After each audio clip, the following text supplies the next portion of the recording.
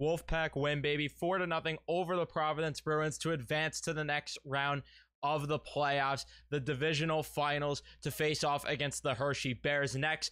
But what a game for the Pack tonight, as they went in there and they took care of business and they look good. A lot of great performances from all different players. Zach Jones had himself a very, very good game.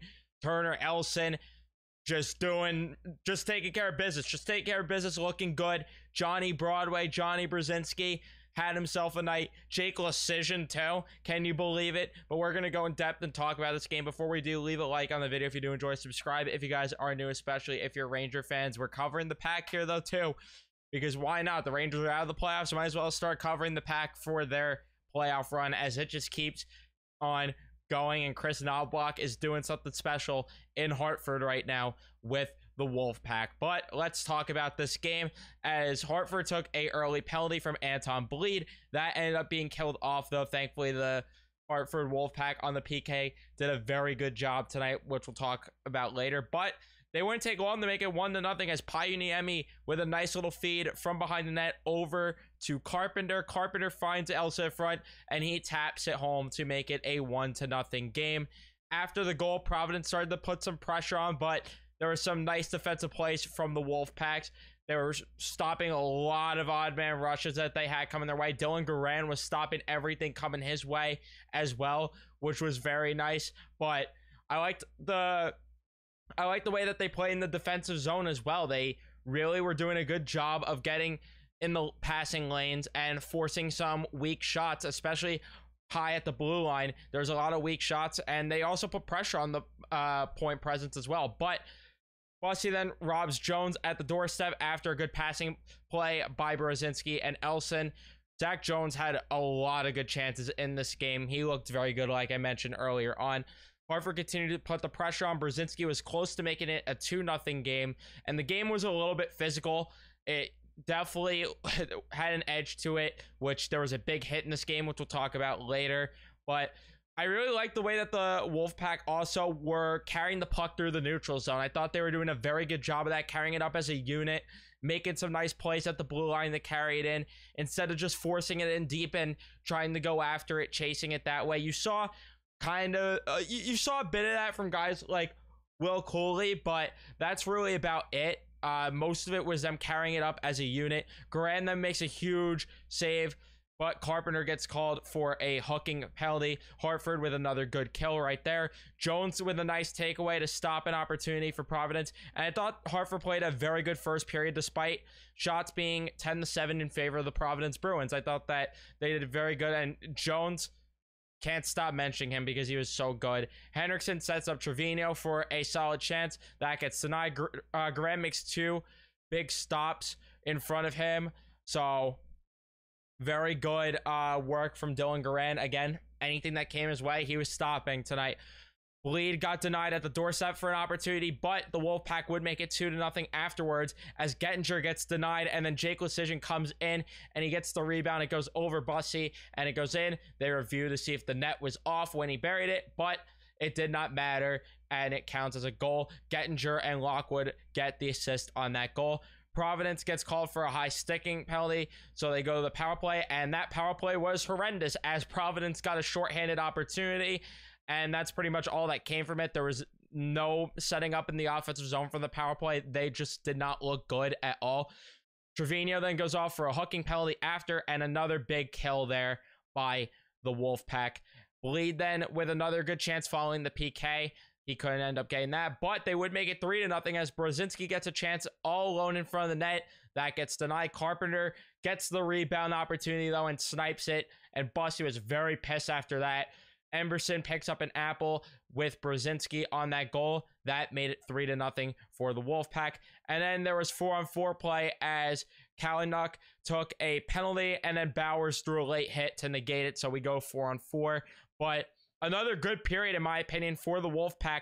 Yet again, I thought they got a little bit sloppy in the defensive zone. Offensively, though, they looked very good. They looked very good, moving the puck well in the offensive zone. They spent a good amount of time in general this game in the offensive zone throughout the entirety of it. But again, the defense definitely let up a couple of a couple chances here and there, which was not good, but I digress. We go to the third period. Lockwood early on throws a huge hit on Callahan, and yeah, that got him kicked out of the game. That was a awful hit by him. I hope Callahan is okay. He had to be taken off on the stretcher. That was just a really bad hit there from Lockwood, and I'd imagine a suspension is going to come from it after Clendenning just got suspended too. So Hartford, yeah, they like getting in trouble with the Department of Player Safety, clearly. Coley then with two big shorthanded chances that get denied, but Hartford did a very good job killing off the major, and there were some nice stops from Garand here and there, but for the most part, the Wolfpack didn't really allow a lot of opportunities. Again, they were doing a very good job with blocking some opportunities and getting in the lanes. Lettieri then it goes off for a holding penalty, and the second power play looked better, but unfortunately could not convert yet again. Gettinger and Elsa get a 2-on-1. That gets broken up. Coley then almost taps one in front of the net, but it would be 4-0 as Jake Lecision buries the empty net goal.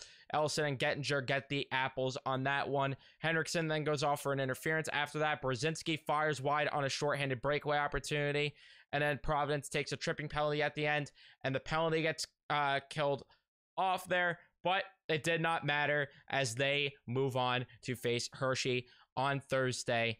And the shots in the third, 12-11 in favor of Providence. A lot of that was thanks to the 5-minute major. Otherwise, I thought Hartford played a very good third period. Shots in the game, 32 apiece. The main problem really was definitely Hartford being in the box. I guess it wasn't really a problem considering the fact that they played good on the PK, and Dylan Guerin made a lot of big saves.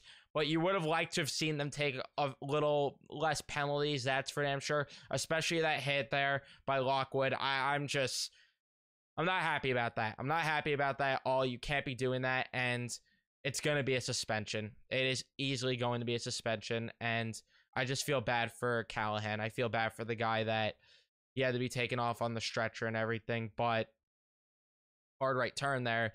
Very good effort for the Wolfpack, though. Dylan Guerin was easily the star of the show. He made a lot of big saves. There was that one stop with the glove that he made where it was just like, are you kidding me? Yeah, and he picks up his second shutout in this playoff run as well. He has looked very good thus far. Turner Elson, I thought, had a very good game. I raved about Zach Jones, of course, but Turner Elson, very good game for him. Johnny Brzezinski, very good game. Jake Lecision, I can't believe it, had a very good game. The only one that really didn't stand out to me in terms of everyone on the roster as a whole was really Libor Hayek, where he had opportunities that he was fanning on, and he was just making some weird plays. I don't know.